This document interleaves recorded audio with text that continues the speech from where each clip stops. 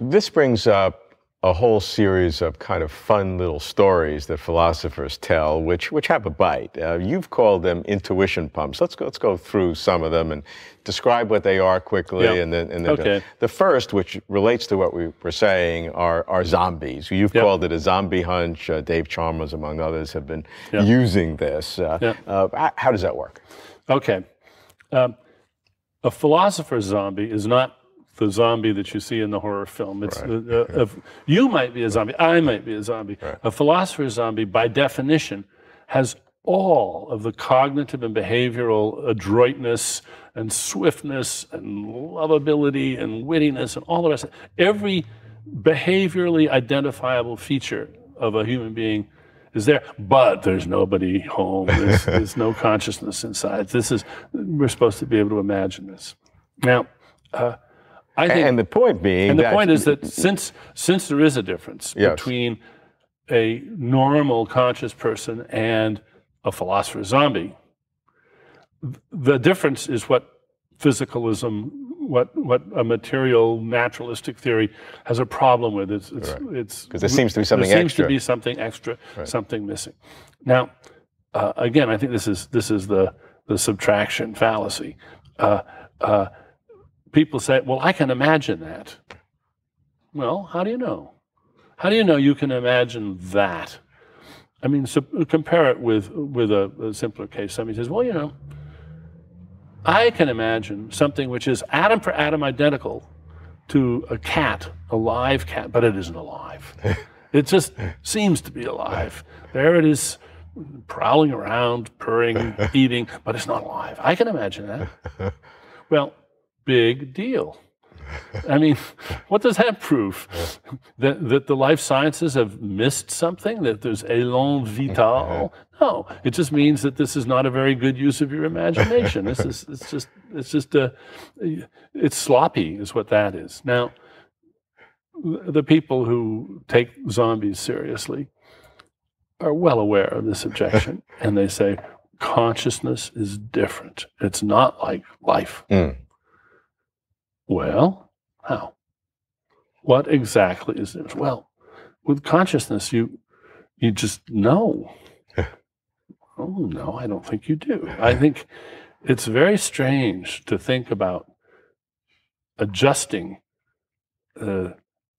all of physics, splitting the universe in two, adding a whole other dimension or a whole other kind of stuff, because you can't get this little hunch out of your head. Maybe your hunch is just a mistake. Maybe it's just a sort of cognitive tick.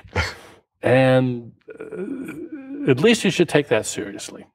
And what I find most incredible is when my fellow philosophers, some of them, they consult their intuitions and they come up with this just unshakable intuition that there's a difference between a zombie and a normal conscious person, and say, therefore, we've got to divide the natural sciences in two and add this other dimension. So, wow, imagine that such a little thought experiment could generate such an important result.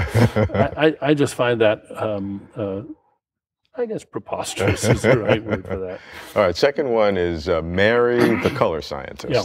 Frank Jackson, a very clever, ingenious philosopher from Australia, had a little thought experiment, another little intuition pump, a little story about this Mary, the color scientist, and by hypothesis, she's not just a good color scientist. She knows everything, not a lot, everything that could be known about the physical, natural nature of color and color experience, what goes on in the brain of people when they see colors, the way the light waves, blah, blah, blah. So she's got total physical knowledge from a scientific point of view about color.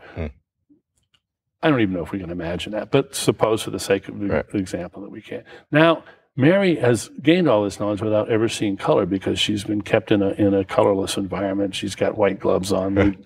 She's in a black and white room. They don't no mirrors and so forth. You have to tell a story a little bit very science fictionally. So now the idea is that then Mary knows everything there is physical to know about color. Wavelengths, everything, how it affects the brain. Yeah. Read every book, but not just read every book that's been written so far, but she's a great pioneer in color vision. She's got to, because she knows everything. She knows the final physics, the final physics, She knows everything. the final physics of color. Right. But she still doesn't know what it's like to see something red. So then one day her captors let her out and they show her a red rose, and she's learned something. Has she learned something? Well, that's Jackson says, it seems just obvious that Mary learned something. It sort of does. It does. I agree with him. It seems obvious. But is it, in retrospect, so obvious? Just as a test of that claim, I suggested imagining the experiment slightly different. In my telling, when they release Mary, they play a trick on her. And the first colored object they show her is a blue banana. They've dyed a banana blue, and they show her a blue banana. She takes one look at it and says, "That's a blue banana, you're trying to trick me." Well, could she do that or not? They have to say, those who are on Jackson, she couldn't do that. Well, who says she couldn't? Prove to me that she couldn't immediately see that they were tricking her. After all, she knows so much. Well, but how could she ever use that information to anticipate what a blue banana looked like? Well, suppose that instead of color vision, we'd done something like tactile impressions, and we'd never, ever let her touch a triangle. Now, for the first time, we say, here's a triangle, and we let her touch it, but we give her a square to touch. She says, that's not a triangle, that's a square. Well, we have no trouble supposing that she can put her knowledge to use like that. Why are we so sure that in the case of color, it's different? Now, maybe it is, but what I want to draw out is that what Jackson's thought experiment does is it simply dramatizes the hunches with which we start. It doesn't prove a darn thing. And I think, in fact, those hunches are just mistaken. So I've tried to show how, in some detail, Mary could figure out what any color was going to look like to her, so that when she saw the blue banana, she'd say, trying to trick me, eh? If she saw a red rose, she said, yeah, right, red rose. I already figured that out long ago. Now, maybe that's not possible, but the burden of proof has surely got to be on those who put these forward to show why it's not possible. You can't just say, the way Jackson does, it seems just obvious. That's no way to conduct a scientific investigation. How about John Searle's Chinese room? Yeah, that's the thought experiment which inspired me to create the term intuition pump. What's an intuition pump? It's a very cleverly constructed device which is designed to provoke a certain table thumping response. Yeah, I get it. Yeah, right.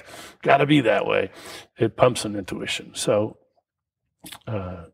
John Searle has this little story about how this is to prove that strong AI, strong artificial intelligence is impossible, that we could never make a computer program that was conscious, that really thought. And the proof runs like this. First of all, we imagine that, this is a reductio ad absurdum proof, we imagine a program has been written that X hypothesize it can pass the Turing test. It's the triumphant product of artificial intelligence. They say this. You can't distinguish it from a human being. No, right. Impossible. So now he says, well, it's just a computer program, so I can hand simulate that program. So instead of the computer, you just put me in the room. It says the Chinese room, and you give me the code to execute, and I just sit in there executing the code, and the Chinese symbols. Oh, the Chinese part of this, which I forgot to mention, is that this is a program for having a conversation in Chinese. Right. And what Searle wants to say is the computer doesn't understand Chinese. It's a great conversationalist in Chinese, good company. Chinese people enjoy its interactions, but the computer doesn't really understand Chinese. And the proof of that is that Searle, could take the place of the computer and could hand simulate the program. Because he has the rules. Because he has the rules. What's a program? It's just a whole lot of rules. Right. It's just a whole lot of instructions. He would just obey all the instructions. And so in would come Chinese symbols. Characters, yeah. And he would look at the table to see what he was supposed to do and he would do all those things, and then he would output Chinese symbols, but he would be clueless. He wouldn't know what was going on. And since there's nobody else in there, there's no understanding of Chinese because Searle is doing it and he doesn't understand Chinese. Right. It has a certain charm, I'm sure. But I think it's an unwitting sleight of hand. Searle is simply looking in the wrong place. It's not that the AI people say that the CPU, the central processing unit, the thing that's executing all the instructions, that it understands Chinese. That would be preposterous. It doesn't understand anything. It just executes a set of very simple instructions. It's the whole system, which is gigantic, that understands Chinese. Well, now, how could a system understand something? Well, that's a very good question, and we can talk about that. But when Searle says, look, I don't understand Chinese when I'm the system, but he isn't the system. He's just the tiny little part. He's the CPU that is executing the system. And he hasn't a clue what the whole system is doing. Suppose that when the Chinese conversation is going on, suppose that the Chinese person tells a joke.